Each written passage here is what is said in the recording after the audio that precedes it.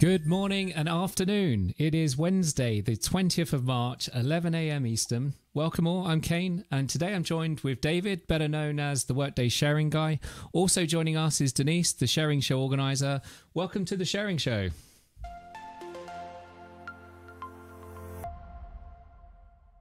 Kane, can you tell me a little bit more about Zoom?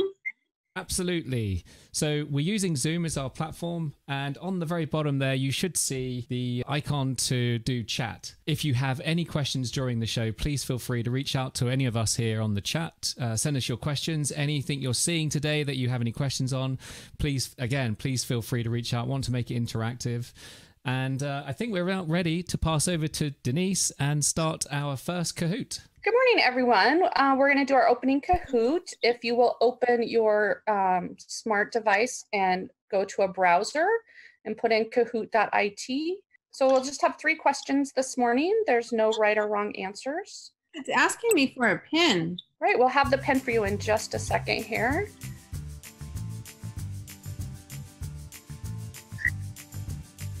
Okay, your pin for today for this Kahoot is 62846. There's Miss P.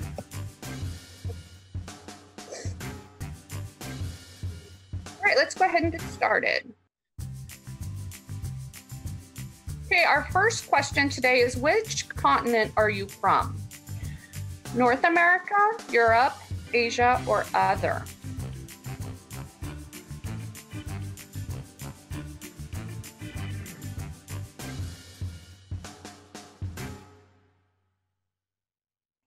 Looks like everyone joining us today is in North America. Let's go to our next question. Counting this one, how many airings of the Sharing Show have you attended? This is my first. I've been to 2, I've been to 3, or I've attended all 4.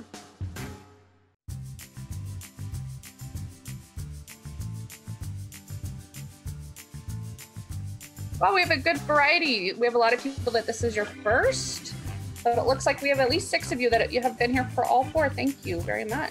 Okay, which of these reporting topics are you most interested in?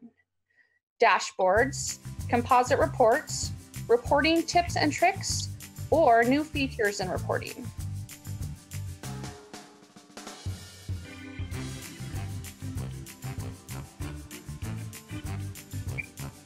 Reporting tips and tricks, took that category today, but we have a little variety in all. That's awesome to know. So thank you guys for participating.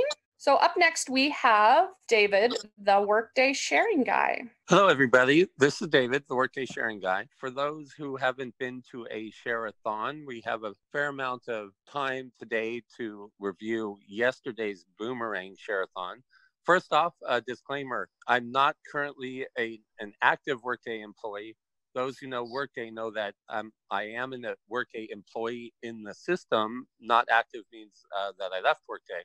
So my hire date is back in 2007. I was employee number 149. My views and views of anybody speaking today, this in no way represents Workday. This is grassroots customers. We're all customers sharing with each other. Share-a-thons and the Sharing Show is knowledge sharing and fun. This is not training. I highly recommend the Workday training. Denise, who's our first special guest? Our first special guest today is Rick from Ontario. Hey there. Good morning. Hi, Rick. So on last week's session, I asked privately about the Content Cloud LinkedIn Learning integration, and it turns out there was one other customer that was asking about that. So with Workday 32, the Content Cloud integration with LinkedIn came out, and I was able to successfully launch it and bring in 7,500 courses into our sandbox tenant. So just some things to think about when you're going to do this. You do need to go to the domain setup Content Cloud. You need to enable your policies. You need to make sure that you go to the Innovation Services opt-in within Workday and opt-in for the learning. And then you have to set up the learning external content integrations and add your policies in there. Once you do that, you will configure the Content Cloud provider, and you configure in LinkedIn Learning. And one thing that you will need is you'll need to log into your LinkedIn Learning admin account, and you will have to go and get your API, client secret and your ID, and then you need to add that into Workday. Once you do that, you choose a topic that they're going to come into, and then the integration runs, and it'll pull all of the courses into Workday Learning. So I'm interested in speaking with other people if they want to learn more about this and work more on this. Always open to share. Okay, Rick, what we'll do is we'll encourage people to use the chat, as Kane had pointed out at the beginning. So the chat lines are open. Rick, you'll be able to use the chat. At least one person, just like you said, at least one other person said the same as you did, sent in a private message. So make sure when you send a message in the chat that you're not sending it privately. Make sure to send it to everybody. Any other final words of wisdom, Rick? No, I mean, right now there is, I found, I think is a bug with the new browse learning content. And I've got an open active ticket with support right now. Okay. All right. So the continued discussion, Rick, will go on the Sharing Show LinkedIn group. And but I do see some comments coming in the chat. So let's go ahead and move forward from here. The next thing on the agenda is a quick review for those who are watching these recordings to make sure they understand the answer to previous challenge questions. The initial challenge question was, how do you sort on a modified date field if it's no longer a date and it's a text, for example, month and year without the day on it? How would that sort? And you see in the picture on the left, it doesn't sort correctly. And the answer has come up before, but it's what I like to do is I like to have people, when they're learning report writing, to click always on the fields on report instead of trying to search. If the field that they're looking to sort or filter on, if that is on the report, use fields on report. But then it turns out this could be somewhat tricky. So here's the problem is if you're looking to sort only on fields on the report, you're going to lose the actual date field. The higher date field is replaced here. So it's just important for everybody to know that you do not need to sort on fields that are on the report. You could sort on any field. So you could sort on the higher date. So that was a pretty straightforward challenge. Most people got that in the first challenge. This was last week's challenge now. This is new question, somewhat related to the previous one. Why can't I sort, or filter for that matter, on the worker's email primary work field, which is shown down here in the red box, and it doesn't show up here on fields on report. These first 5 do. The employee ID, the legal first and last, and the preferred first and last, they all show up here as fields on report. But this right here, the email primary work, it's on the worker object, but it does not show. So this is last week's, and just about everybody got this one as well. I'd given some hints here that you cannot sort or filter on this field either that's on the manager level 1, but also this email primary home you weren't able to sort on. What I didn't do is give a visual last week. So this shows here, this is the self-referencing field on the PBO worker. This is not a good idea. It comes up because sometimes people, after they put a different RBO here, like manager level 1, and they're looking for the worker, they accidentally click the self-referencing worker instead of the PBO. You'll see a difference visually. This here has a self-referencing icon. The fields above it here on the worker do not. Somewhat related to this is a picture here. You see a filter tab on a report, and the field here is worker type. And it looks like there's 2 options here, contingent worker and employee. You don't have to have the worker type field in your report in order to list, for example, only employees if you're using a worker report data source that has worker as the PBO. Thank you, David. Denise, who's our next special guest? Our next special guest is Belinda from Wisconsin. Hello to everybody out there in North America. I partnered with David to do a share-a-thon yesterday, and I'm just here to talk a little bit about how that went and how it came about. So how it came about first, my coworker George met up with David at a share-a-thon at the last North America Rising. And George and David talked about how calculated fields are something that a share-a-thon could benefit from. So George and David organized a calculated field share-a-thon. And at that share-a-thon, I indicated that I'm interested in setting up a boomerang integration. And a boomerang integration is taking a report from Workday and having it feed back into Workday to update all kinds of objects, right? Whatever objects you have web services for.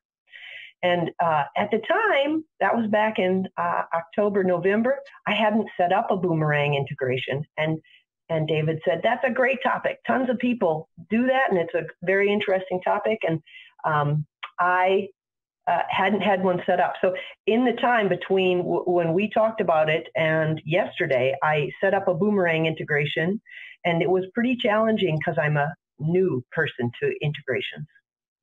And so and here's a slide about what really helped me in the spirit of sharing and community. I found this great post on community, and this studio integration totally saved the day for me. It is a inbound integration that calls a web service. And so what I ended up doing was creating a custom report. Here's my use case. I wanted a date set for only our faculty members here at the place that I work.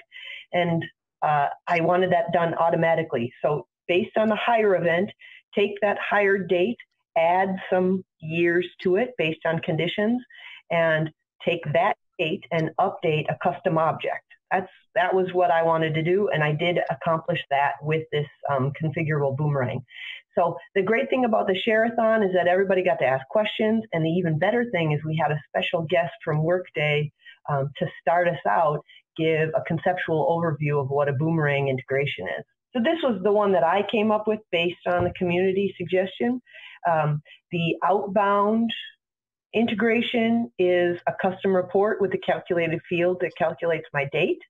It goes through an XSLT transformation that turns it into a SOAP call.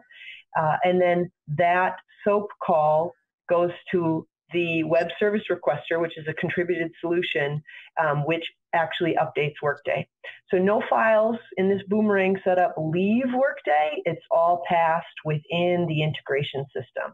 And here's a screenshot from the configuration. You see we've got a transformation. That was very challenging for me as a newbie, and I have details about that in community.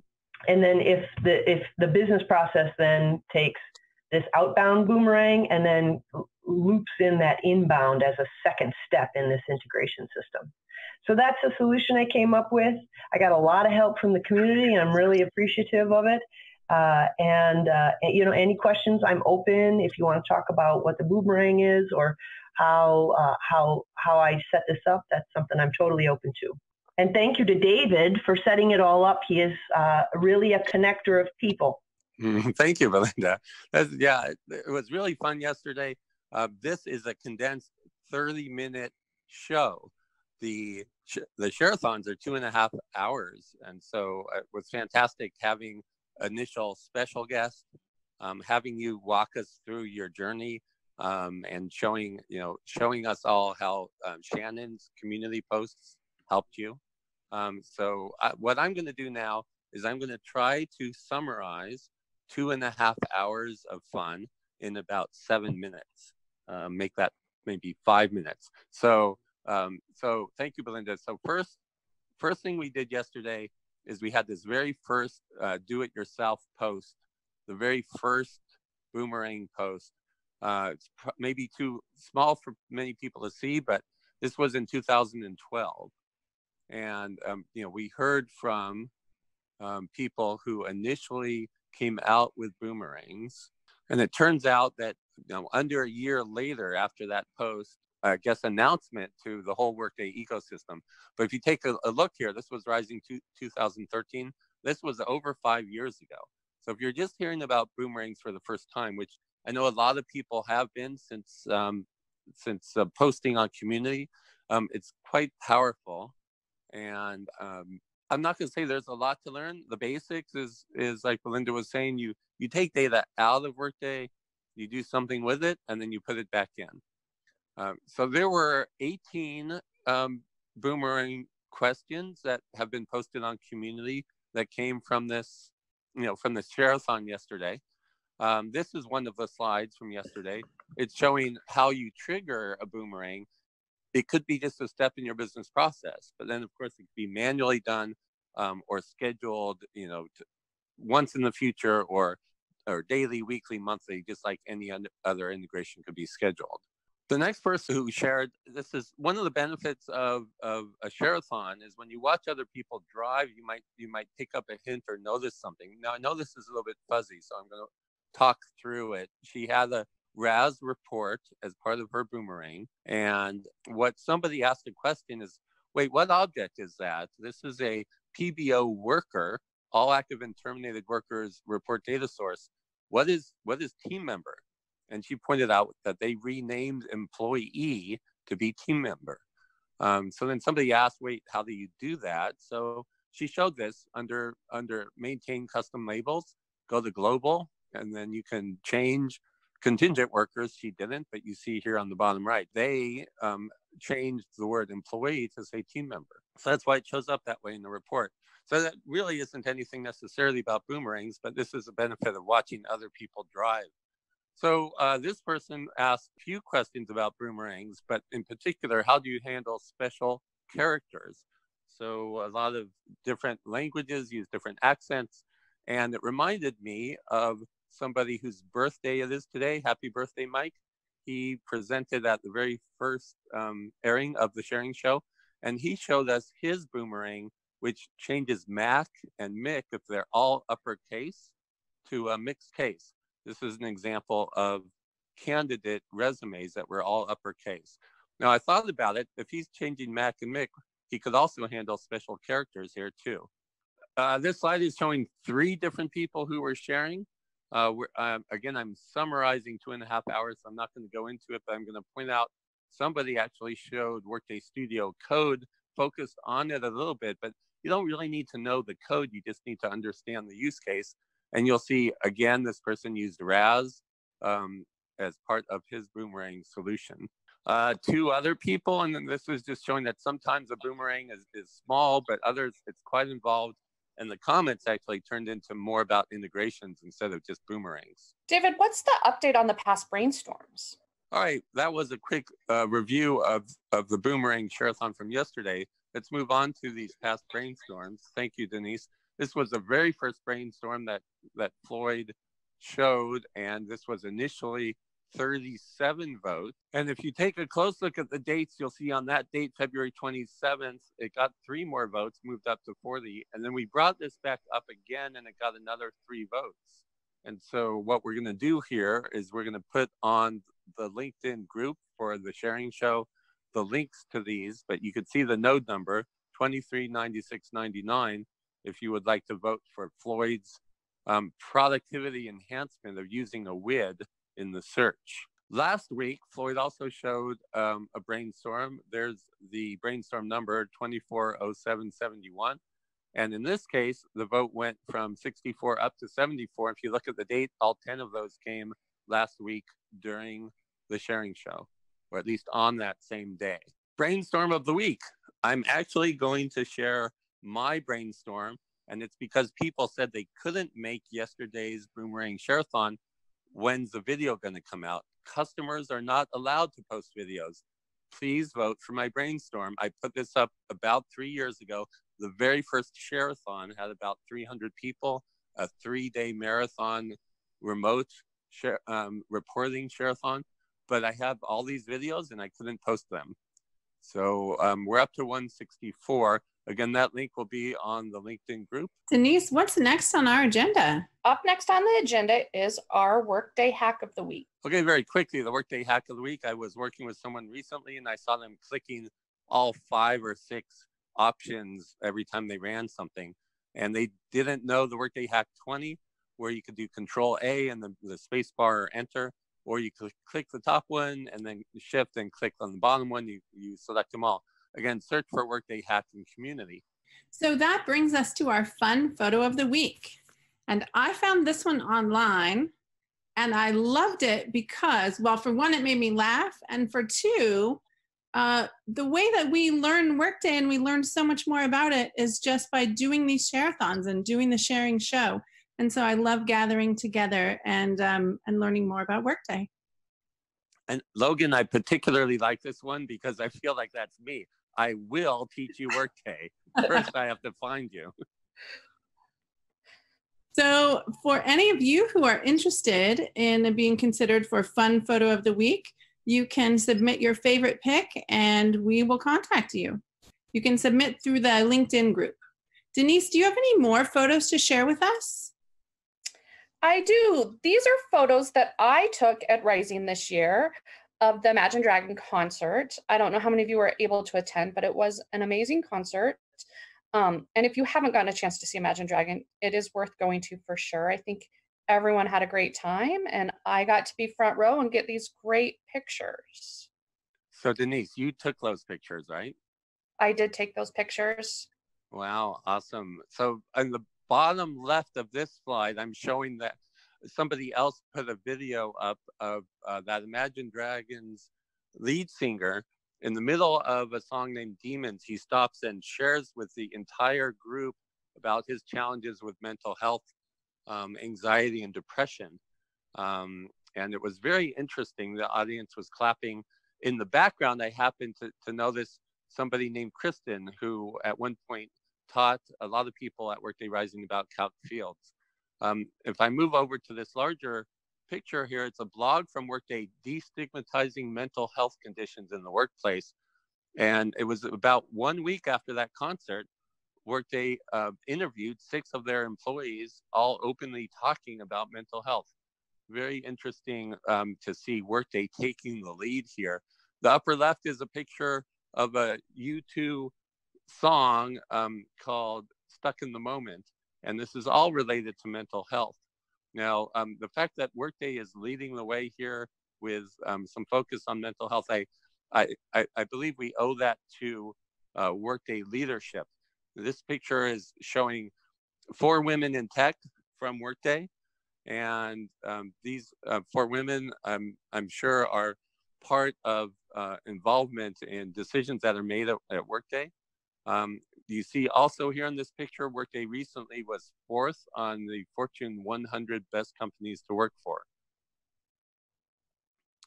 This blog is from one of those 4. I highlighted in yellow the fact that Workday every week asks their employees for surveys. They get input. So this brings us to some Kahoot Share-a-thon history. So you guys may be wondering why we started doing Kahoots. It was an idea that David had for our sharing at the Share-a-thon at Rising this year. You can see in that picture, there's a big group of us. And that was the first time we did Kahoots and everyone really enjoyed it. And it was a great icebreaker. So that's kind of why we have continued it. This picture shows us doing the final Kahoot right before the beginning of Rising. All of us in our tie-dyed shirts and doing our final Kahoot there for our prize. So let's get ready for this is going to be a longer quiz Kahoot. It'll be challenging for some people. This is a reminder of last week's prep. And it shows here that there were 6 Logans in that picture. So I go back and forth a little bit so that you could see that. Now this is this week's prep. Take a quick look at this picture. And we're ready to get the Kahoot started. Okay, here we go on our Kahoot. There is right and wrong answers on this Kahoot. So our pin for this Kahoot will be 773633. And again, go to your browser and you can just go to kahoot.it on your browser and join us.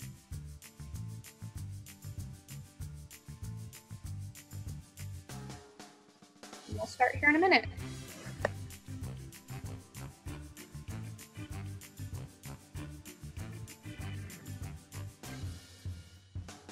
Right, here is the first question. When is it appropriate to use self-referencing fields of the PBO in a report as the business object? To help with sorting, to help with filtering, to help with both sorting and filtering, or never?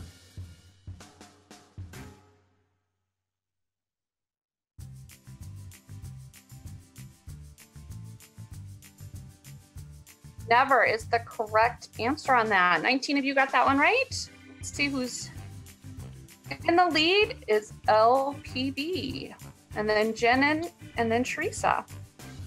Let's go to the next question. This report filter picture shows what truth? Only employees will come out.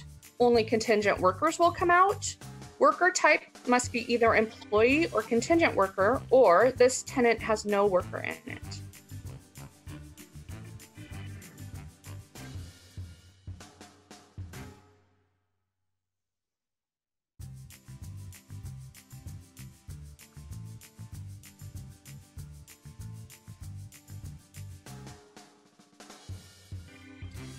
Most people got this one correct.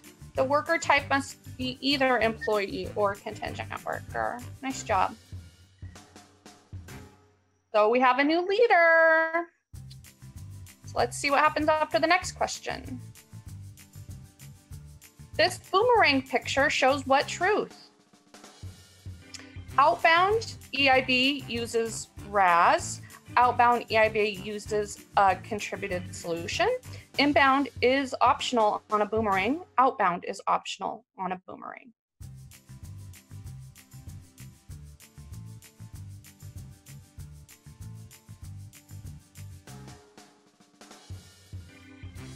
Uh-oh. I think we may have lied on that one. David, what's the real answer? A, right. A. Sorry, outbound. So, okay, those who did blue, you got lucky. That wasn't the right answer. So Michael's in the lead right now. So let's do the next question. This boomerang picture shows what truth? A RAS can be used for inbound. A BP step can be used as a trigger.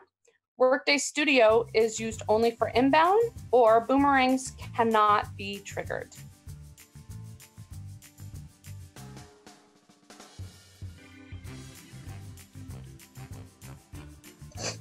A BP step can be used as a trigger. So 12 of you got that one right. Michael's still in the lead. This picture shows 4 women who founded Oracle, founded Workday, all have chiefs as the first word in their title, or all report to Logan.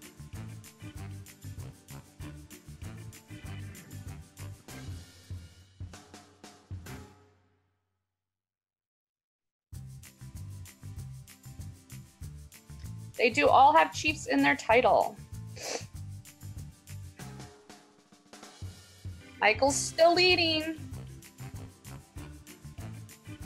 Dave and Anil started Workday, making notes on a People magazine while skiing in the San Francisco Bay Area, or in 2005.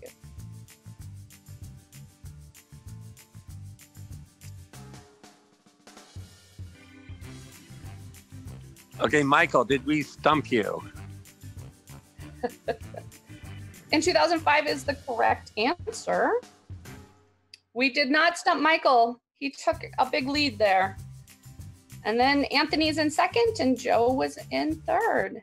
Thanks everyone for playing along with us.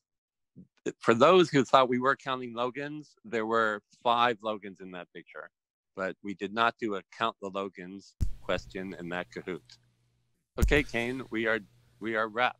Excellent. Thank you, everybody. That has been a great show. And this show will be pushed over to YouTube later today. Once again, great show. So thank you, everybody, for watching. Please head over to YouTube, subscribe, get notifications, and we will see you this time next week. Everybody, have a great workday.